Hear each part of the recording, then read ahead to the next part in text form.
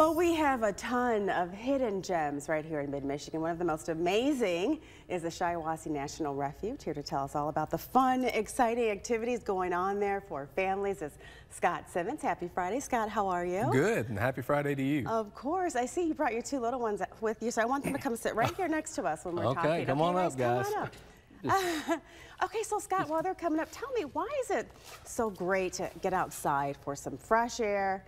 What can families do? What can they enjoy this summer there? Yeah, you know, it is a hidden gem, and it's fantastic in that we've got 10,000 acres of contiguous environment, wildlife, and as close as we are to an urban interface, it's really neat to kind of be able to escape those sounds of concrete and traffic. And you know, just go out there. We hear all the time from people that just love the mental refresh and connect with that tranquility. So I love when you say it's an escape. It is. It really is. When I was looking at the pictures, look at that. I mean, just to hear the birds chirping and be in the sunshine. Now, I know there are walks, fishing, kayaking, and so much more. Tell us about so we've got about 15 miles of trails scattered north and south, and then you can go on there from winter to spring. You can do snowshoeing, hiking, photography, you name it. We've got probably the highlight is the 6.5 mile auto tour or a wildlife drive open from June to September that goes right through the heart of all these habitats. And we get people from all over. We get some very rare wildlife. We have one there right now that people are coming from all over to get pictures of. And and then we've got a few events we do. Like May 20th, we're having a plein air art event where there's going to be people out there doing paintings and a contest. We've got a biking event that'll take place on the auto tour as well, May 20th. Oh, that's great. Your name is?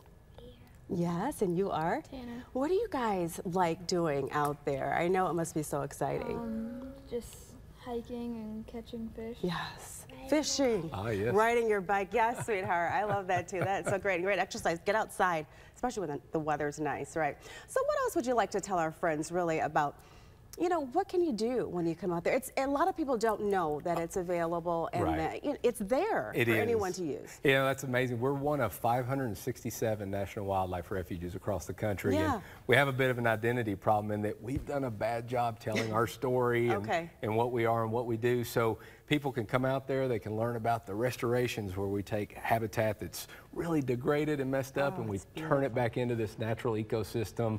They can learn about the thousands of migratory birds that come through. We do have your normal hunting and fishing programs like a lot of the state would.